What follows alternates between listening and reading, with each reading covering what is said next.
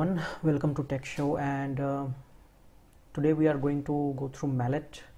So Mallet is a machine learning toolkit for natural language processing, and it's been widely used for document classification, topic modeling, and you can say numerical optimization, sequence tagging. So it's a very useful tool, and you can go through this this official site of Mallet, and it contains tutorials, videos. You can download Mallet, and you can quick start how to use Mallet using command prompt, and these are the tutorials and optimization techniques for each and every algorithm that Mallet possesses. In this video we are going to go through Mallet in three different parts. So in first part we'll try to cover how we can implement Mallet in using command prompt, and in the second part we'll try to implement it in Java, and then in the third part we'll try to cover it in more industrial way, how to implement Mallet using Java and Spring Boot as well. In this part we are going to cover how we can use Mallet using command prompt, and to do so we can download Mallet from here. So just click this download, and you can see that Mallet 2.0.8 is here. You can download other versions of Mallet as well, and you can also clone Mallet from here using the Git repository. So we are just going to download this Mallet, and for the time being I have already downloaded Mallet for you and saved it in my repository, any folder. So what we are going to do is just go through your command prompt, and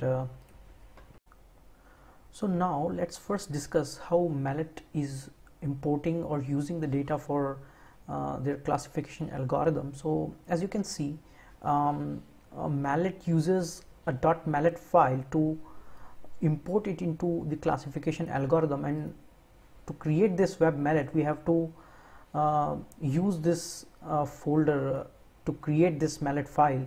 And how you can create the data, so basically when you download the Mallet you can see that they have given the sample data, and this sample data contains two folders. So the name of the folder can be used as the label, and the text inside it can be used as the data.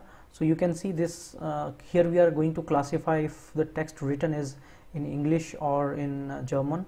So you can see that every text written is in English, and in the other folder you can see that it's written in German. So this is how we are going to classify whether it can be spam or not, or you are using a multi-class classification as well. So this is how we can use or create Mallet data. So let's first go through and create the .mallet file that we can use for classification. So here's the code that we can use. I need to change some slash as well, so I have already done it for you. So now you can see that it has created the web Mallet. When you see here, it created the web Mallet file, and it has labeled two classes here, DE and EN, and let's first try to implement it a classifier and see the accuracy as well. And you can also mention the Mallet file, and you can split the portion as well using the train portion. So I have currently used 70% as a training and 30% as test, because it contains on very less files. So I think it will be better to use 70% here, and again for the reporting purpose we are getting the accuracy and F1 score. So let's just use this and see what it's going to get here. So as you can see, we had used 70% as the training portion, and the other 30% as the test.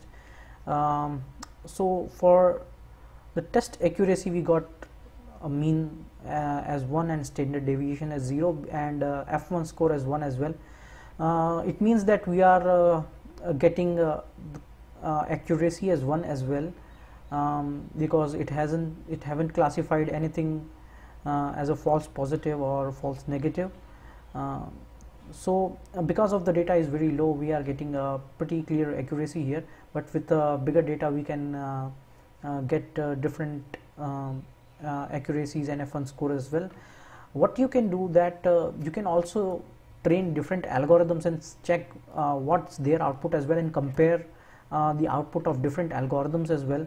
So you can see that this is the output of Bayes, and this is the maximum entropy classifier, and here is basically the confusion matrix that you can see, and it has clearly identified with the accuracy of 1, and we haven't got any false positive or false negative here as well. So this is just for the demo purpose, and you can see that how we can implement Mallet using command prompt. In the next part we are going to implement this Mallet in Java, and in the third part we are going to trying to figure out how we can perform it in an industrial way.